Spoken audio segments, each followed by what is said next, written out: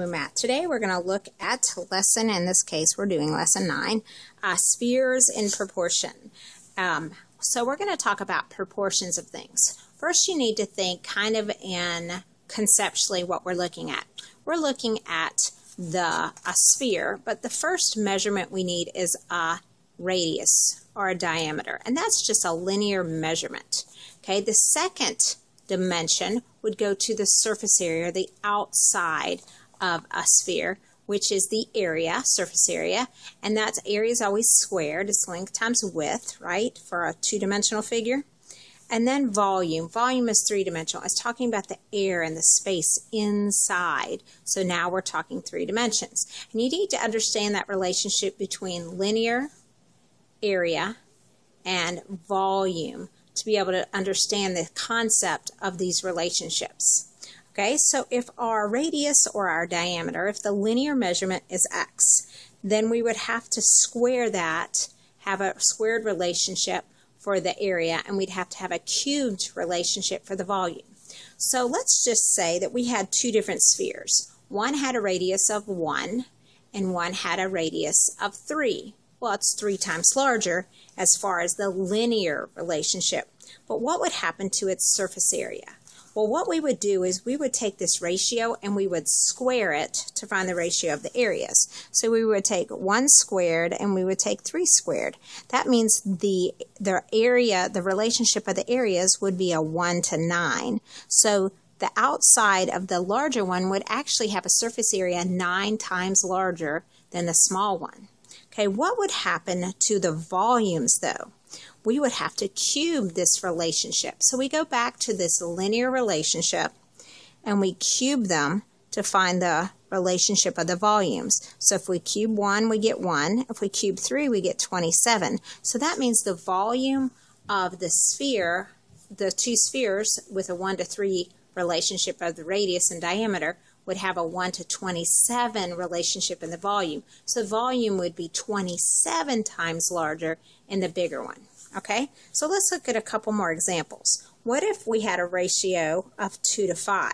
So it could be like a length of 2 and then a length of 5, or it could be length of 4 and 10, but just as long as the ratio was 2 to 5. What's the ratio of the areas? Well, again, take the relationship and square it. So square 2 and square 5, that would be 4 to 25.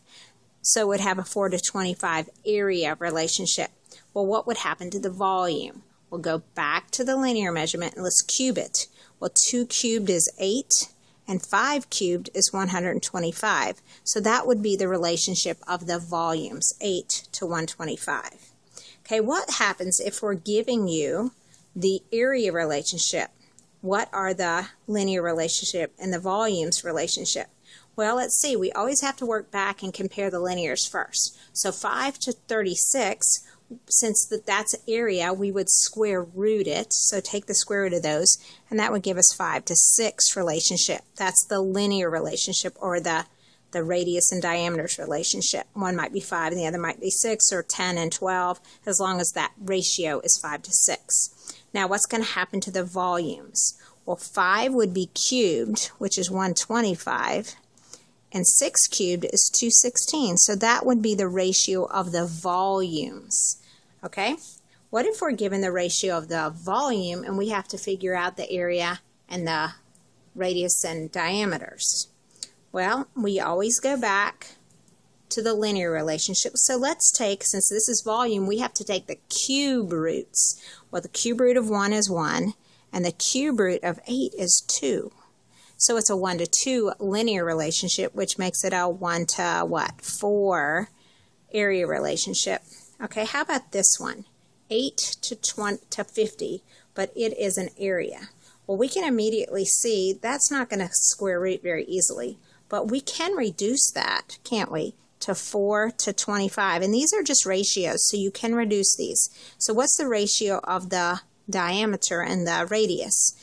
2 to 5, which then becomes cubed 8 to 125. Okay, so I think you have the idea after going through the chart. Now let's put it into practice. A balloon has a radius of 6. Describe what happens to the balloon's volume if the balloon inflates and the radius changes to 12. Okay, so let's look at the radius. We have a 6 to 12 relationship. Well, what is that really? If we reduce that, that's just a 1 to 2 relationship. So what's going to happen to the surface area? Well, the surface area, all we do is square that ratio. So that means the surface area, the ratio is going to be 1 to what? 4, because we're going to square the 1 to 2. So that's what's going to happen to the ratio of the surface areas. It's going to be 4 times larger. Right? Okay, let's look at the second one. Describe what happens to the same balloon's volume if the radius is doubled. Okay, so again, we have the radius doubling. What's going to happen to the volume? Well, we've said 1 to 2. To get the volume, you would cube it, so it's going to be 1 to 8. So what is going to be 8 times larger? Right? The big one's going to be, the larger balloon's going to have a volume 8 times larger. Okay, number 3, a sphere has a radius of 4. What happens to the volume if the radius is halved? Okay, so let's see, if the radius is 4 of the big one, and then it's halved down to 2, what's that ratio? 2 to 1. We just reduced these by 2, so it's a 2 to 1, it's getting smaller. So what's going to happen to the volume? Let's see, let's cube them. The large one would be 8, the small one would be 1, so it's going to be 8 times, this time smaller, because it's getting smaller rather than larger. Okay? A sphere has a radius of 8. What happens to the sphere's surface area if the radius is halved? Okay, so if the radius is 8, half of that would be 4. So what's the ratio there? Let's see, that's 2 to 1. It's a 2 to 1 relationship. So what happens to the surface area? Surface area, we square it. So it's 4 to 1. So it's going to be 4 times what? Smaller, because it's getting smaller. Okay, hope you're kind of catching on to those ratios. It shouldn't be too bad.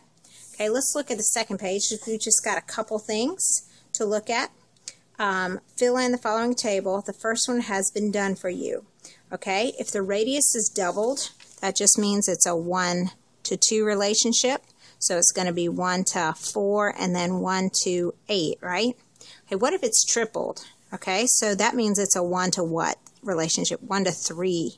If it's tripled, that would be 1 to, well, let's square those, 9.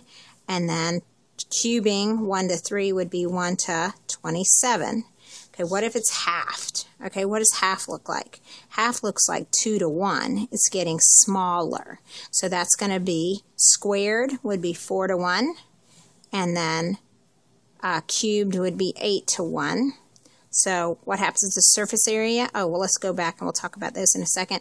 And if it's 4 times as big, okay, if it's 4 times bigger, that's a 1 to what? 4 relationship. So that would be 1 to 16 for the surface area. And then this would be 1 to what? 64. Okay, so let's go back and talk about what would happen. Okay, if it's tripled, the surface area would be 9 times larger. Okay, the volume would be 27 times larger. If it's halved, it's going to be 4 times smaller. And then the volume would be 8 times smaller.